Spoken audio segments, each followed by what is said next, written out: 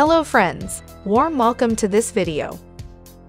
How to password protect a PDF.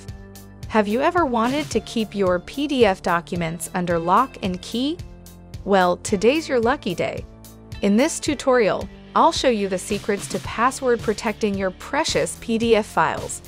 With just a few clicks, you'll be able to fortify your documents against prying eyes and unauthorized access.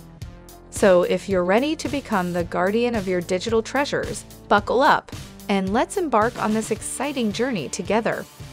Open your PDF file using Adobe Acrobat or any PDF viewer. Click on the File menu at the top left corner of the window. Select Properties from the drop-down menu. In the Properties dialog box, navigate to the Security tab. Click on the Security Method drop-down menu and choose Password Security. Check the box labeled Require a password to open the document. Enter your desired password in the Document Open Password field.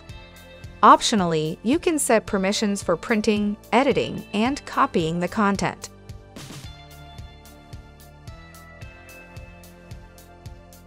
Click OK to apply the password protection to your PDF file. Save your changes by clicking on the File menu and selecting Save or Save As. And there you have it! You've successfully learned how to password protect a PDF file. Now, your documents are safe and secure. Please do not forget to like this video. Make sure to subscribe to this channel, press the bell icon to get updates on new tech support videos.